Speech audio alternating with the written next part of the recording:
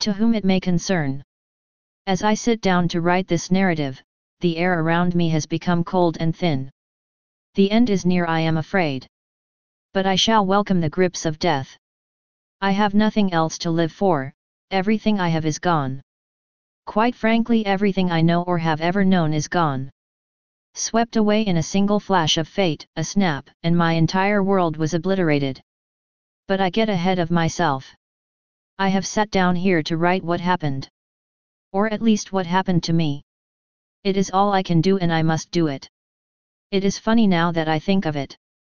I have the power to alter human history forever.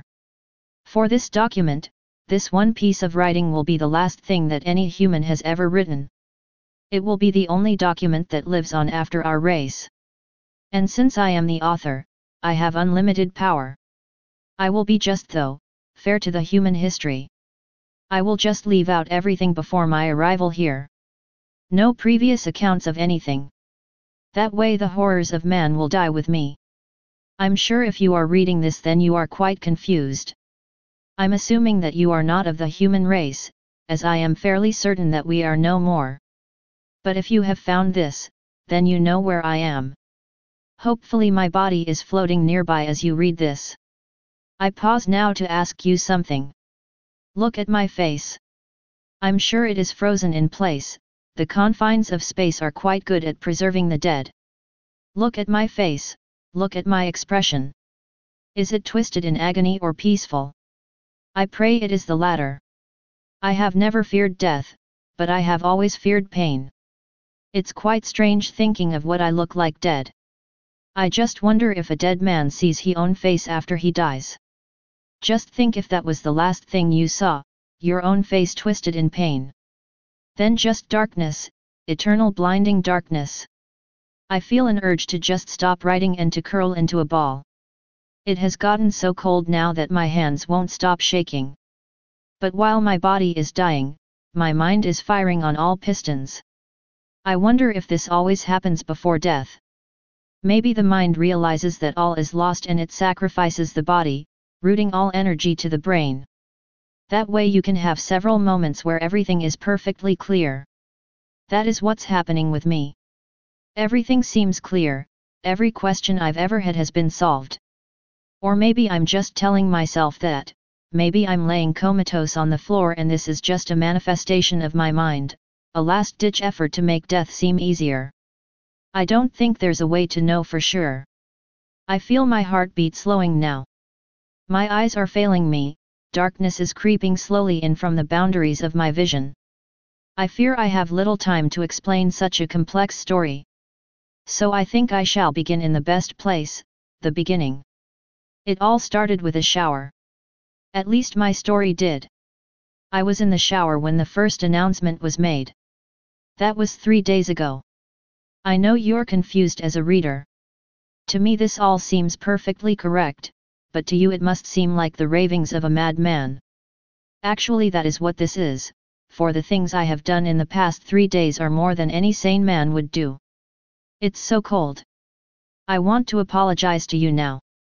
When I began this I had a concise and quick narrative in mind. But now it seems I have rambled on for a page and I haven't even begun telling you my story.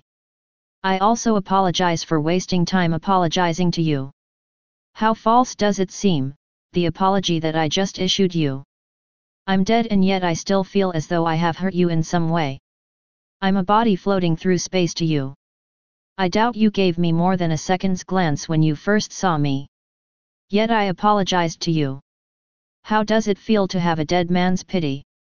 The air is thin now, breathing has become extraordinarily hard. It seems as though I have to take huge breaths just to keep from suffocating. My head is beginning to feel light and the urge to laugh is present. Maybe I'll just start giggling and not stop till all the air is gone and I slowly choke to death. No, I must trudge on. For your sake and my own. I was in the shower. You already know that. Of course you don't know where that shower was. Actually you most likely do, that is if you have found this paper on the desk that I am writing on now, well then you know what kind of place I am in. But for the sake of details, I'll tell you anyway. First though, I must tell you who I am, then in turn what I do, for it would make no sense if I explained where I am and you didn't know who I was or what I did. You see, the place I am in is no simple structure, no it is a complex place indeed. And seeing as how I want to tell my story, it would be quite rude of me to not tell you who or what I am. Because who I am and what I do is a huge factor in my story, a valuable piece of info that you need to truly understand the complexities surrounding the series of events that I am about to tell you. My name is Lieutenant Commander Louis Farnick. I work for the NASP. That stands for the Neo-American Space Program. The year is 2110. The date is March 7th. Earth is gone. To read that on paper truly is hard. I know Earth is gone. I have known that for the past 3 days now. I saw the planet in its final moments. Yet to see it written out in front of me, in my own handwriting, it has a sense of finality. The air is thinner yet, so I must go forth, for I fear that if I dawdle any more then I will not be able to finish before I perish. So to continue, I will tell you where I am. For as I said earlier, this place plays a huge role in my story. I'm aboard the NASA Alpha 110 OP1. In simpler terms, Space Station Alpha. The first lab that the NASP put up. I call it a lab, but in reality it's a damn spy station. I wish I had more time to explain the state of things on Earth. Or, rather, the ways things used to be. I think I can sum it up in a single word though. War. Well actually 2 words, war and fear. That's why I'm up here. The US is so paranoid of attack, they broke their own sanctions and put a military station in orbit. My hand is getting colder. It's weird as it's just my right hand. Death is near. I feel it, like someone's eyes on your back. I've turned around a couple of times, half expecting to see someone. But it's always darkness. Then I remember that they're all dead. Every last person. Dead. Seeing that written brings the feeling to my stomach again. The same feeling I felt when I saw them die. The same feeling I felt when I saw Earth die. Which brings me back to my story. I really must start it. The darkness has encroached more. Like I said, death is near. The story must be told.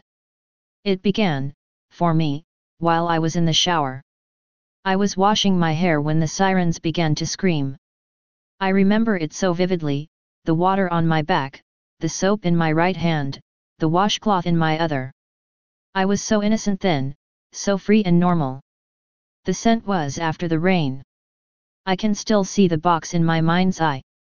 Then the sirens. I don't remember myself getting out. I don't remember myself dressing. I don't remember myself running down the hall to the bridge. The next thing that I remember is Rick's face. I can see it perfectly now, his eyes wide, tears flowing down his face. Never before had I seen a man cry. Yet Rick let go the floodgates and everything was coming out. What's the matter? I asked him. When I think about it now, my voice is thin and monotone. I can see his face, tears flowing, yet my voice is so small, so unconcerned. The end. He says. I can see it playing out now in my mind. It's like a rerun of a TV show, I know what will happen next, yet it still seems exciting. The end of what? I ask, the voice of myself still thin, devoid of all emotion. The end of us, was his reply. The next thing I recall is looking out the viewport, the Earth resting there in all her glory. The others had arrived, Emily and Paul. They tried desperately to calm Rick, to make sense of his ramblings. I just watched the viewport, watched Earth. For I knew. He had showed me the paper. The paper, that when read correctly, spelled out the fate of all mankind. He had shown me the printout of the latest study, the latest figures on the newest project. The project, tracking an asteroid's trajectory. I'm sure you can see what has happened. You can piece together the next event. Rick told the others. He showed the piece of paper, which held thousands of calculations. They scanned over them with trained eyes and they all saw the same thing I did. The course was a little off from what had previously been thought. I think the previous calculations had skipped a variable. Or perhaps I entered a wrong digit. Whatever the case, there was nothing at that point that could fix it. I remember the others joining me at the viewport. We all stood, eyes wide, mouths squeezed shut. We had 2 hours at that point, if the estimations were correct. 2 hours. When you put a time frame of your life, things really seem to slow down. It felt like a day I stood there, the other members of the station with me. No one talked. Just silence. For an hour, if I recall correctly, we stood there. Stock still. All we did was stare and think. I remember 1,000 scenarios going through my mind. 1,000 ways in which I could stop all of this and save the world. None were practical. I was first to break the silence. How big? I remember saying. A planet killer. Was the delayed response. More silence. We won't tell them. I remember it now, I see it happening again. I spoke so softly. Do you think we'll go too? Rick said that. The tears had stopped by that point. No one replied for a while. Yes. I remember being so quiet. It was then that I realized the futility of everything. It was then that I came to see that life was finished. We stood in silence for another hour. Well, it was nice knowing you. Emily said. I can see her face now, in my mind. It was so peaceful. I can recall staring at her, watching her as we waited for what we thought would be our final moments. She was so peaceful then. In the 2 hours of silence, she had made peace with all her demons. Have you ever seen a planet die? I doubt you have. To be totally honest, it is quite a beautiful thing. It would be a nice last image before death. That exact thought went through my head as we watched the asteroid crash into Earth. It happened extremely fast. We saw the giant rock float into view, then it drifted into the atmosphere surrounding Earth. There were several flashes then, small explosions it looked like. Almost like the Earth was firing at the foul rock, trying desperately to save itself. But by then the rock was invincible. It sailed through the atmosphere and plummeted to the surface. What followed was amazing. There was a flash, one huge blinding flash. I raised my hands to shield my eyes. I snapped them shut, trying in vain to keep the horrible light out. After several seconds, I opened my eyes. What I saw was stunning. The Earth had broken apart into thousands of huge pieces. The insides of the planet, the organs, the blood, the molten rock and the core erupted into space. The oceans were there for a second, then gone. The atmosphere, the clouds, the ground, all evaporated into horrible dust. Everything was enveloped in a sea of red and orange and black. But in all this destruction, it seemed almost as if the remnants of the planet were dancing. The huge fragments that were once continents and land masses bumped into each other and spun in wild circles. The innards of the planet oozed out and melded with the huge chunks, looking almost like capes of orange and red. We all stood watching mesmerized. It took several moments to realize that we weren't dead. Somehow, after all of the terror of waiting for death, it had vanished. We had been spared. Silence reigned for several minutes, then it was broken. Is this hell? It was I who voiced the question. I surely hope not. This time it was Rick that spoke. The next thing I recall is a day later. To be totally honest, I have no clue whatsoever what transpired after we watched the Earth die. The next thing my mind sees is the following day. Yesterday, it was. Yes, yesterday. Yesterday was the day that they all died. By they, I mean my crew. My men. The people on this lonely, little, forgotten vessel. We were all in the medical bay. Why? I couldn't tell you. But that is what my mind sees. That is the location that I associate with their deaths. Me and Rick were talking. Talking about how we had been spared. Talking about how long we had to live. He said we could last for years on the station. He said that we had everything we needed. What about food?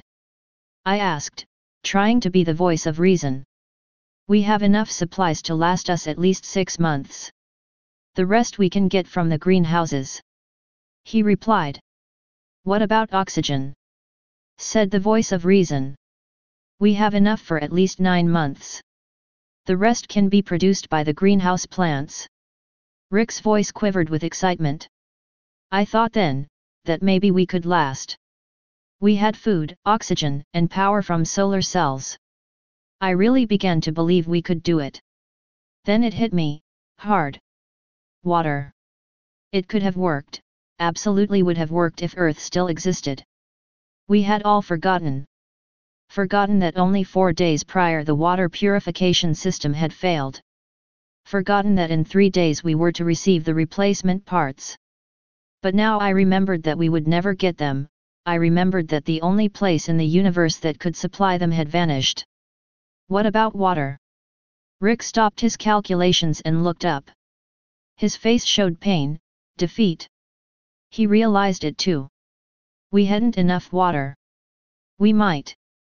Rick worked furiously, trying to do the math quickly. But I already knew. We had 4 people who would need water for everything, drinking, bathing, and menial tasks like brushing your teeth. We had at the most enough for a few weeks. Yesterday that was enough, since we only needed it until the system was repaired. Now it seemed like a raindrop. Rick, there's not enough. I remember speaking quietly again. I remember shaking my head slowly at first. I remember turning and leaning forward against the counter. Just wait, let me do the math. Rick said as his pen wrote faster. But I knew deep down, just like he did, that there was no chance. It was then that I saw the scalpel. It sat there in its bath of green, sterile liquid, the silver handle reflecting the light. I stared at it for a moment. Then I made a decision. I would save them by killing them. It took me a split second to decide this. I don't really know what switched on in my mind. Maybe something cracked, snapped, maybe that would be a better explanation of what happened.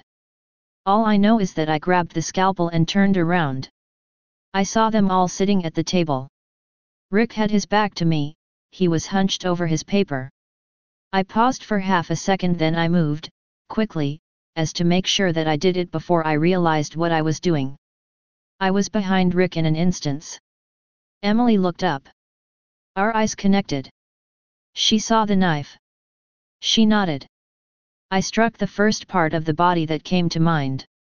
I jerked the knife up, shoved it into Rick's temple. I screamed on the inside and hoped with all my soul that it was painless, that he had not felt a thing. He didn't mutter a word, not a single noise escaped his lips save for a sigh. Really, it was just an expulsion of air, silent. His head slumped onto the table. I turned to Emily next. She looked up at me as I approached. Her eyes were so clear then, so beautiful. Yet I knew what I must do. I was saving them. I was making the inevitable death quick and painless. I was doing the right thing. When I reached Emily, she turned her head slightly, exposing her temple to me. I wanted to burst into tears then. I wanted to take the blade and ram it into my own heart and die. But I couldn't. I had to finish. I made it quick. I shoved the knife into Emily's head. She made the smallest yelp and slumped over in her chair. I ripped the knife from her and turned to Paul. I couldn't stop and think, I had to just act. He had heard the noise and turned. I ran at him, knife raised. He fought back as I began to swing wildly, cutting his chest and arms. I managed to knock him over and I stabbed wildly at his head and neck. I prayed that I would hit something vital and it would end it. He finally stopped fighting and went limp, blood gushing from his mouth and neck. I got to my feet. I looked around then. My shirt was covered in blood, my hands drenched in it. I dropped the knife and my hands began to shake wildly. I began to think again. That happened last night. I'm still wearing the blood-soaked shirt. I went to the control room after that to shut down the life support systems. I then came to this room, the only cabin with a window. I then began writing this. I think I saved them. I think I did the right thing. Or maybe I'm insane and I'm trying to justify their deaths. It really doesn't matter now. I'm going to die in a few moments. The air is thinner than ever, it seems like I'm taking huge gulps to just function. My vision is ever darkening. I can feel the eyes on my back right now. I think I'll sit by the window as I go. The earth truly does look pretty today. Signed, Louis Farnick. P.S. Stay paranoid, my friends.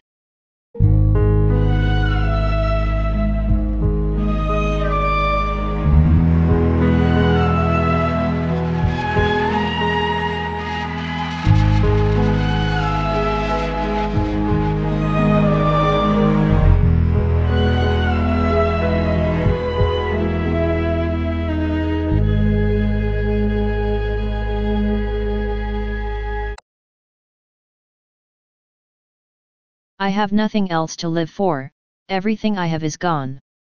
Quite frankly, everything I know or have ever known is gone. Swept away in a single flash of fate, a snap, and my entire world was obliterated. But I get ahead of myself. I have sat down here to write what happened.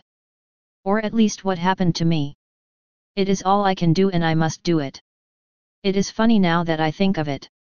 I have the power to alter human history forever. For this document, this one piece of writing will be the last thing sees his own face after he dies. Just think if that was the last thing you saw, your own face twisted in pain. Then just darkness, eternal blinding darkness. I feel an urge to just stop writing and to curl into a ball. It has gotten so cold now that my hands won't stop shaking. But while my body is dying, my mind is firing on all pistons. I wonder if this always happens before death. Maybe the mind realizes that all is lost and it sacrifices the body, routing all energy to the brain.